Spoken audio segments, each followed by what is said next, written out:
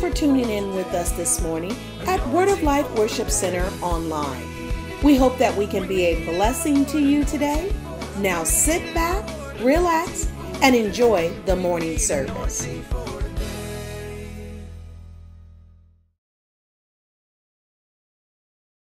I've taken this passage of Scripture because it best lays out the story, it best lays out the plan, it best lays out what God wants us to understand. And those of you that have just joined us from around the world in different places, God bless you. We want to welcome you and welcome your families. We hope that we could somehow deposit something into your life and deposit something into your heart that will help you to carry on as I discuss this message or preach this word on incredible increase. In 2 Peter chapter 1, verse 1, and I'll read, Simon Peter, a servant, the Bible says, and an apostle of Jesus Christ, to them that have obtained like precious faith with us through the righteousness of God and our Savior, Jesus Christ. To them that have obtained like precious faith with us through the righteousness of God and our Lord and our Savior, Jesus Christ. We have obtained something. And Paul is identifying himself with those, and he's identifying us with himself concerning those that have received this precious faith, the Word of God, obtained like precious faith. And your faith this morning is something that you ought to develop and you ought to build up in your life. You ought not just be a Christian just waiting to die and go to heaven. You ought not just be waiting for the rapture. How many know you ought to be involved in what God is doing? You ought to say, Father God, involve in my life.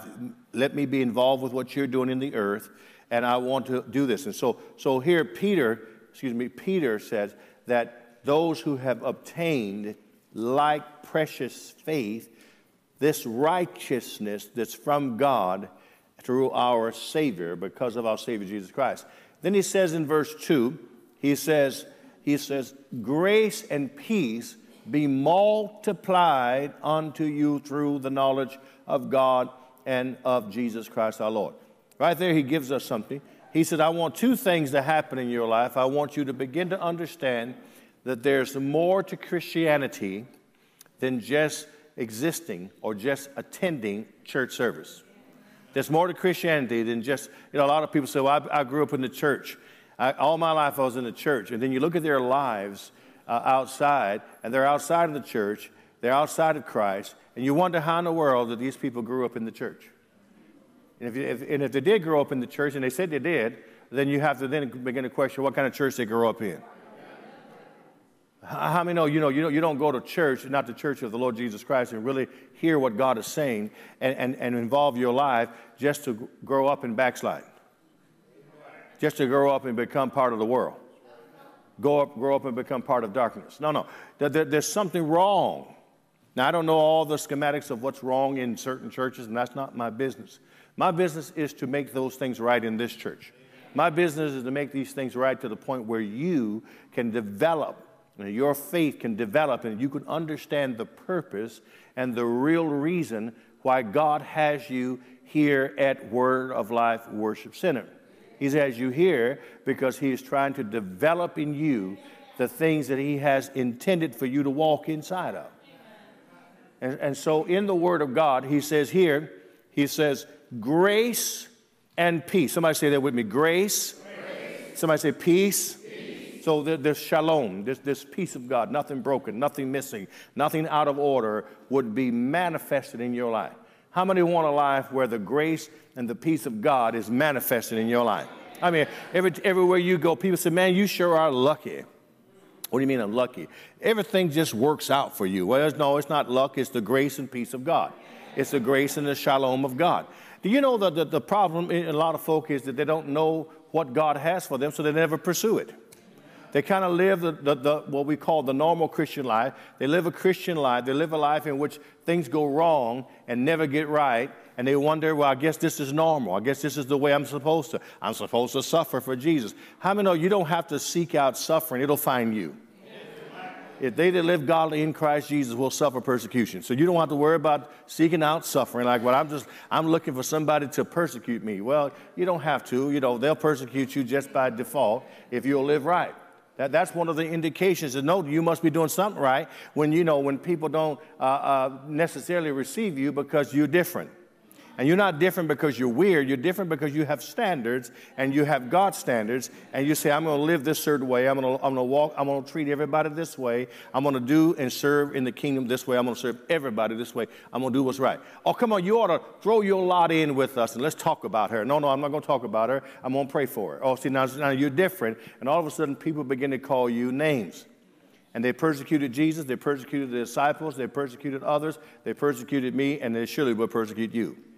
If you live right for God, if you do what's right before the Lord, they will not like you. They will persecute you. They will say all manner of evil against you falsely. But God will be rejoiceful in your life because you are doing that. And he will increase.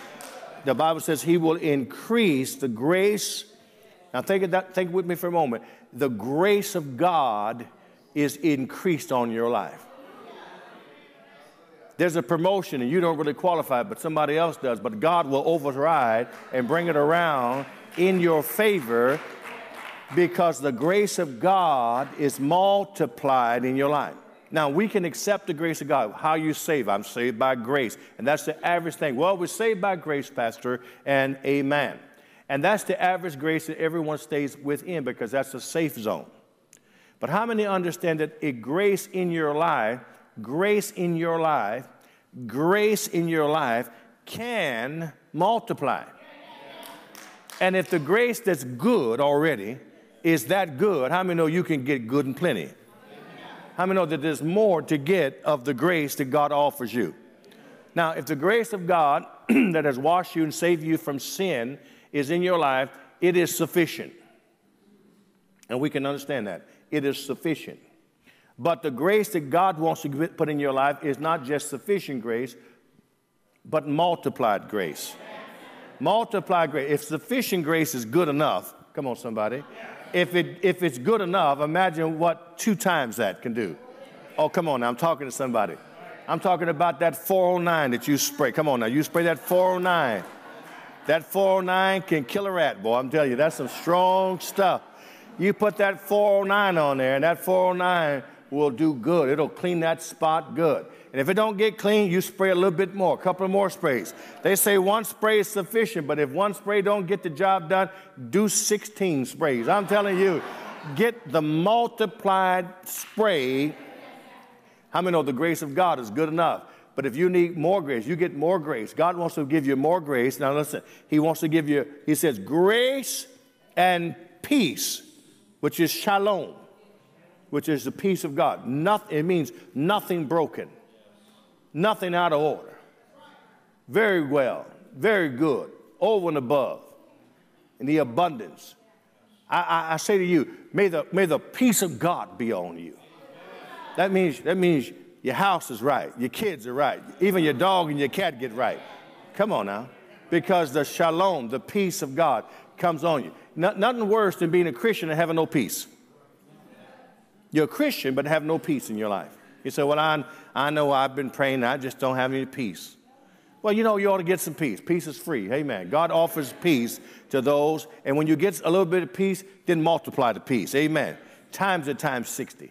And just multiply that peace. Unlimited. Let me say it again. Unlimited grace. Unlimited peace. Imagine waking up and you actually like somebody. Amen. Glory to God. It's like, what happened? I don't know. Just peace came on me, and I just like everybody now. Before, I didn't like nobody. Didn't like people. Don't like to be around people. Don't want to talk to people. Can't stand people. But then all of a sudden, something happened to you, and the grace and peace of God got on you, and all of a sudden, God began to change you because the grace and the peace that he talks about here in 2 Peter is going to be multiplied. Now, here it is, multiplied through knowledge. So what are you telling me? Well, what I'm telling you is if there's no multiplication in your grace and peace, there's no multiplication because you have an increased knowledge. See, what God said about you as far as God is concerned, is already established. If God says that you are more than a conqueror, but you're living a life down here of defeat, and you're saying, God, what's wrong with this picture? You said that over here, you said in your word that I was more than a conqueror. But I'm living defeated. I pray and I ask God, I don't understand. All right, well, let's do this thing. The key word was you did not understand.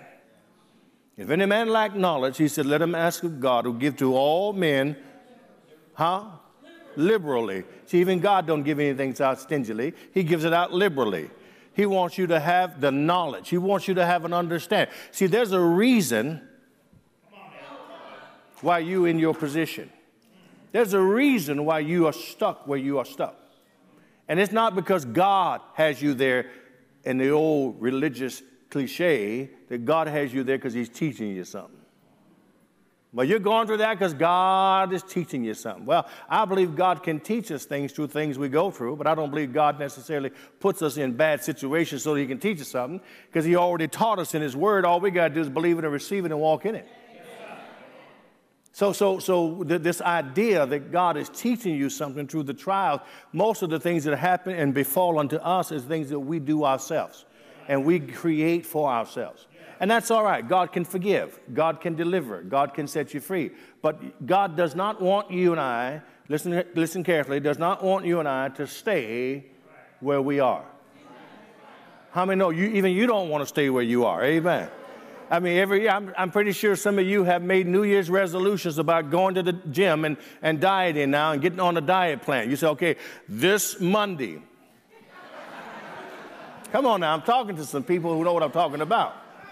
This Monday, I'm going to start my diet. Well, why start a diet? Because I don't want to stay where I'm at. No, God doesn't want you to stay there either. God wants you to multiply. God wants you to increase, because when you multiply and you increase, it is more blessed to give than it is to receive. When a man or woman multiplies in something, they want to do what with it? They want to share it with everybody. Man, I got this new thing that I've been drinking, and it takes the hair off my hand. All right, good. Now you tell me, how can I drink the same thing and get the hair off my hand? You know, now I'm not saying that, that you actually have hair in your hand. But what I'm saying is, whenever we find a good thing, we want to tell others about it so that we can help others, because we have such a multiplication going on. I want you to have this understanding. I want you to understand that God wants to bring into our lives an incredible increase. Okay, not just a little bit now. How many know a little bit's all nice, a little dab will do you? No. Let me say it again. God wants to bring into our lives an incredible increase. All right, let's practice that. Turn to somebody and say, God wants to bring into your life an incredible increase. Now give the Lord a shout. Come on, give him a shout. So we have to have this mindset. If we don't have this mindset, we get stuck on the plateau. We get stuck on this plateau that we have arrived here, and this is good, and I can get through this, and when I get to heaven, it'll be better. You know, that's nice. But that's not what God wants. He talks about multiplication because the kingdom of God is in itself about multiplication. Jesus did not save and call his 12 disciples, and one of them was betrayed him. He didn't call them and say, well, we lost Judas, but we got you 12 saved, and that's all right. He told them to go into all the world and preach the gospel. Why? Because God expects an incredible increase. God wants you to think every day, increase. How do I increase myself? How do I increase my walk with God? See, if you don't increase your walk with God, if you don't increase yourself as a human being, you get bored with God and you get bored with self.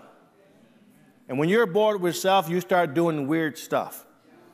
You start saying, well, I'm going to go and I'm going to shave all my hair off my head, or I'm going to go buy a toupee for my chest, or something like that.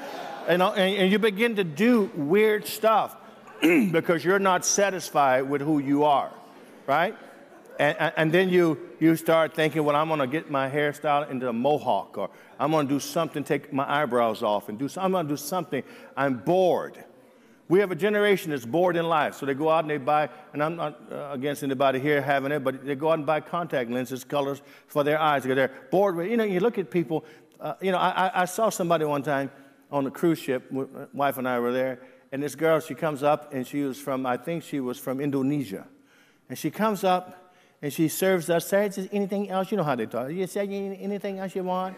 I said, no, everything. You want some iced tea? You want this, want that? No. And then when she walked away, I told my wife, I said, something's wrong with her eyes.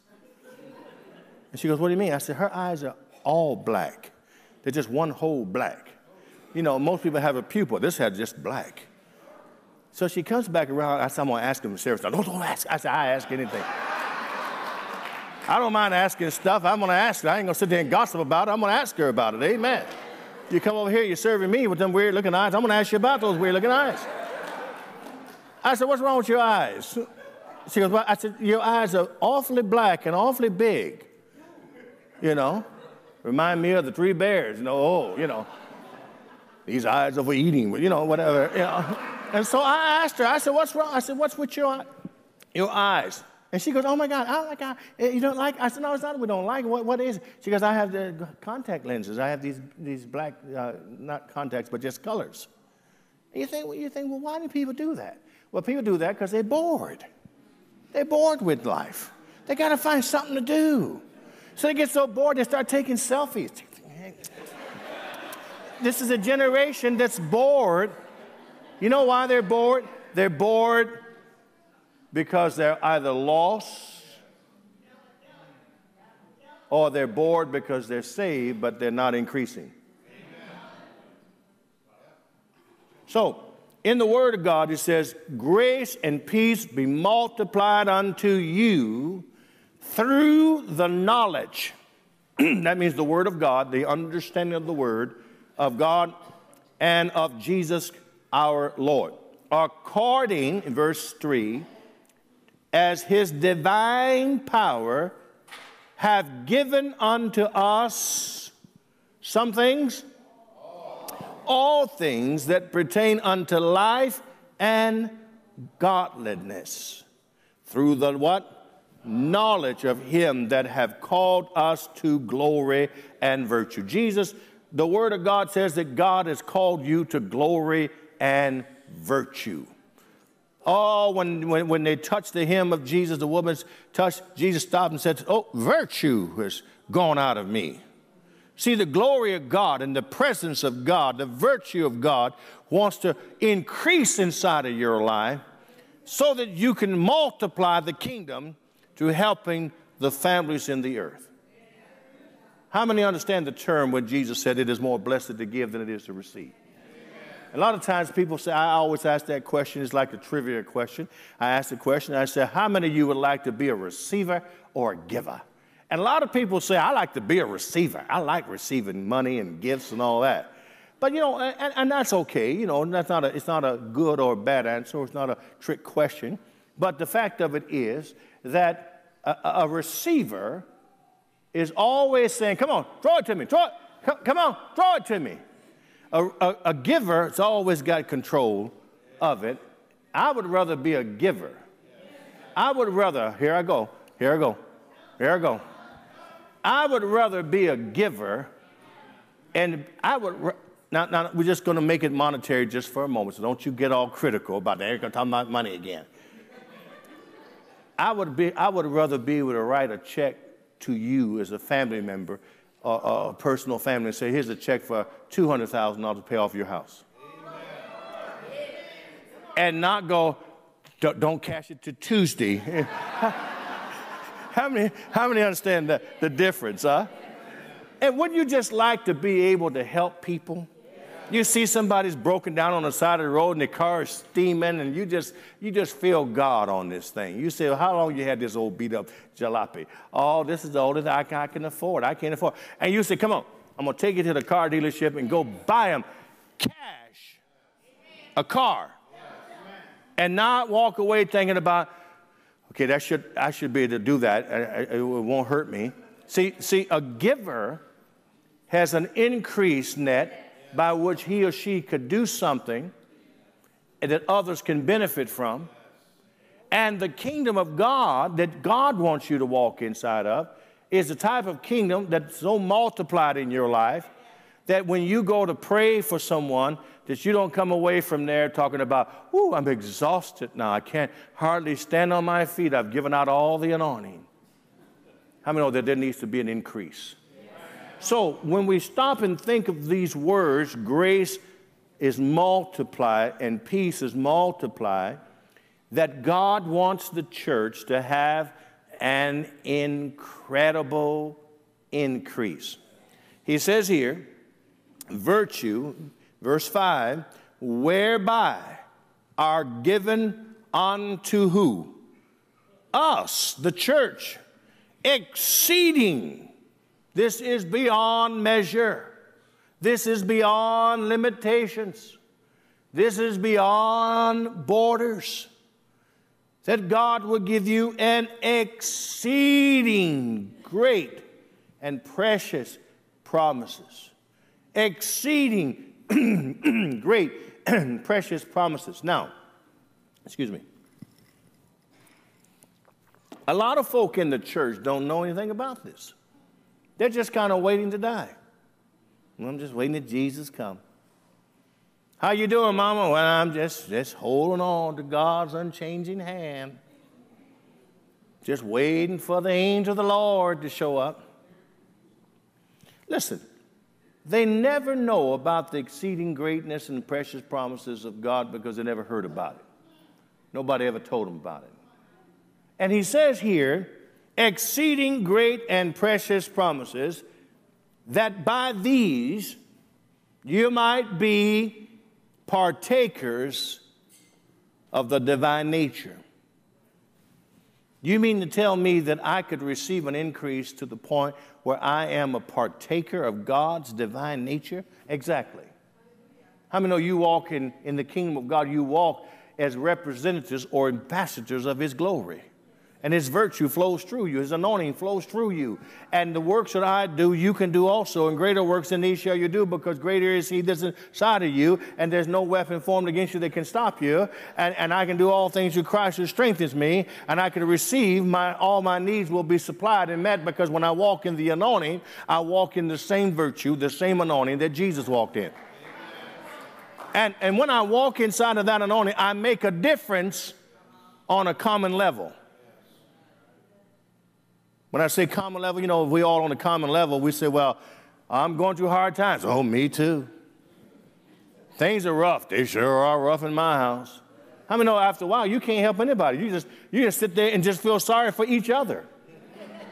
And that would be your ministry, just feeling sorry for each other. How are you doing? I'm going through it. So am I. How's your wife? Oh, I don't know about it. She's getting weird. So is my wife. So is my husband. You see what I'm saying? These are commonalities. But when we receive a multiplication, when we increase, we're able to be a benefactor and benefit to others and to help others to get out of their problems. Somebody come up to you in a supermarket and say, oh, I just have so much pressure on my head and pressure in my body, don't know what to do. You don't go, well, you come to church and Pastor Miller will lay hands. No. You right there take that same anointing, that increase anointing. Oh, yeah.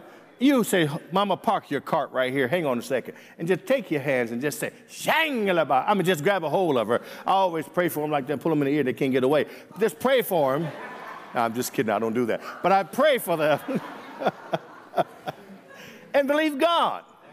And they walk away and they say, man, I feel different. Why? Because I have taken the multiplication of what I am to walk inside of, and I have deposited it into other people. And now I'm fulfilling God's purpose. I'm not just a church attendee. I have purpose in life, and my purpose in life is that I can find a way to step into incredible increase. Oh, I wish somebody would give God a shout one time. Just shout, hallelujah. Now, so he says that I could be a partaker of the divine nature, having escaped the corruption that's in the world. It's the lack of knowledge that brings destruction to our families. How many believe that? It's the lack of knowledge. It's what I don't know that hurts my family. You know, a dad or a mom can have good intentions and still their kids can go to hell. And you can meet them there. Talking about, Dad, why didn't you lead me in the way of life? Well, I just tried to provide for you. Bring home the bacon. And you see, good intentions, they say, is paved. Hell's road is paved with good intentions. So we've got to get out of this mentality in the church because we have the knowledge. Because the knowledge is the power. And the power brings the increase. And when we have the knowledge, we bring increase and grace upon our lives. And so here it is. So he takes us in the Word of God, and he would talk about destruction to our families for the lack of knowledge. Do you know how many, my wife and I have been around pastoring this church for close to 29, 30 years. And we have seen a generation grow up. I mean, they were born, and now they're 30 years old. And you know, here's the thing that hurts us, is that we have pleaded. Are you hearing the word? We have pleaded with families. Bring your kids to church. Oh, no, I'm going to leave them at home. They don't want to come. I don't know, in the book of parenting, where your kid had a choice. What do you mean they don't want to come? Give them an incentive to want to come. But these parents have this idea, it's a weird, demonic idea, that I want to be a friend of my kids. Now, I don't want to force them. But you force them to eat green stuff. You force them to go to school. You force them to lock the door. You force them to respect you. You force them to honor you. But you won't force them to serve God. The devil gives you that old lame excuse that don't force your kid. So what's happened in our 30 years, we have seen a generation whose parents never forced their kids to come to church, and now their kids are heading toward hell as adults, and the parents are telling my wife and I, can you pray? No, we can't pray. Prayer is over. You need a miracle. Because the Bible says, train a child in the way he should go when he's young. I mean, no, you don't try to train an adult. I'm going to train you. First thing that happens when I try to train an adult, they get offended. Don't be telling me how to live. I'm grown. All right. We won't go down that road. I won't tell you how to live. You know, like some of you this morning probably got mad. I'm late coming to church. How are you going to tell me I'm late? I'm sorry. You grown. And when you're on the wrong path and across heaven looking at me to my pastor, help me, I said, no, you grown. I can't tell you what to do. I can't tell you who to sock it to. You grown. I'm just talking to people who want to be taught. And so we do our best, Pastor Sarah and I, we do our best, have done our best over the years to try to help you to understand the principles of multiplication. And those who have brought their kids to church and those who obey, their kids are growing and living for God. That's an amazing thought, isn't it? So let's look at something.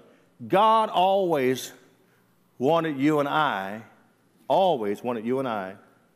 to train our children in his word, because the knowledge of the word helps us. Look at the book of Hosea with me.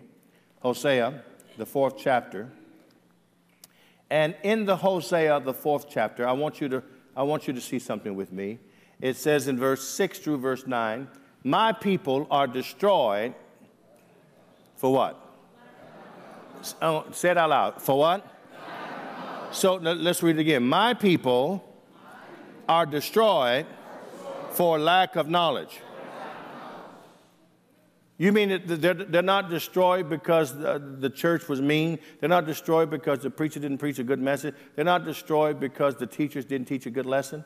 No, they're destroyed, he says, because of the lack of knowledge, which indicates to you and I that whenever the devil can give us a lack of knowledge. So I saw this commercial recently that comes on TV. Maybe some of you have seen it, where this commercial comes on, and he's got this real sexy voice, and she says, I want you to read the Bible, scriptures, where you can fall asleep to. And I'm like, oh, you devil. How many know the Bible's not so you can read it so you can fall asleep? How many know the Bible so you can pay attention to it, amen, and follow the instructions? The reason why you're in trouble is because you keep falling asleep every time you read the Bible. They used to say, it's a devil, it's a demon with sleepy dust over. Ain't no demon in my house in Jesus' name, hallelujah. We cast that thing out a long time ago. My people perish, my church perishes, my Israel perishes. All the people of God perish because of lack of knowledge. And God was rebuking the priests who had the responsibility to speak the word of God and to get people to a situation. The churches today are scared to talk about certain political topics. Well, so they're going to hear the truth. They're not going to hear it from the government. Not going to hear it from social groups that have an interest in these things. They will hear it from the word of God. So here in Hosea, he says, because thou hast rejected knowledge. You know what a rejected knowledge is? It is someone tells you to do something, this is how you should do it, and you go, I don't want to hear it. I do it the way I want to do it. And so basically what that is a rejection of knowledge. Hey, you know, you should treat your wife a little bit different than that. You should be more gentle. Don't tell me, that's my woman. Right? And she get mad and hit him upside the head. He come up, Pastor, he hit me. I said, no, that's your woman. Amen. She the one. I like a woman like that who hits you upside the head. No, I'm just kidding. So what I'm saying is, ladies, I'll give you instruction how to treat your husband. You can say, thank you, but no thank you. Or you can say, I received that, Pastor. And so the word of God says, because thou hast rejected knowledge. Now, he says, I will also reject thee, that thou shalt be no priest to me. God says, I don't care who've entitled you and who's ordained you. I don't care what garment you wear. You're not going to be my priest. That's what God is saying here. God is rebuking here because this priesthood did not tell the truth of the knowledge of God so that the knowledge of God can help people to get free. You no priest to me, seeing that thou hast forgotten the law of thy God, I will also forget thy children. Now there's where he tells us, child of God, listen, you got to be careful. Parents, you have young children, be careful to keep them in church. Don't give them the option to stay home. But my son didn't want to come. Wake him up. My mama used to wake us up. We don't want to go to church. She goes, you get up. When I come back in here, you better be up. Sure. Was your mama like that? You better be up. You come back in there, we're up, and you get dressed. We're going to be in church. Church starts at 11 o'clock. I turn to my brother and say, I don't want to go to church. And we're complaining as we're putting on the shoes and, don't want to go to church. Mama made me go to church. Get down in that preacher up there in that church I went to over there by the freeway here in San Diego was preaching. And he get up there and go, I want to say the law. Oh, good God Almighty. Help me, Jesus. Somebody know the way. And I'm like, I look at my brother, I said, I don't want to be here in church. And we were mumbling about something, we were complaining, then somebody get up and want to take up an offering. You know, and the Baptist church, they take up 2 and 3 and 4 offerings, you know. Take a fish fry offering and take a benevolence offering and take a pastoral appreciation offering. And oh, bless their pointy little heads. And, you know, take up all these offerings. I was complaining about it. I was saying something about that offering. And my mother looked over at me, and she just said to me, you better be quiet. Like, you know. You know, we know what that means. That means I'm going to kill you when I get you. When I get out from among these people so they don't think I'm crazy, I'm going to. You know, didn't you? You had certain looks, huh? You just looked. You know, that looked like. And so I inherited those looks, and I gave them to my kids. I go.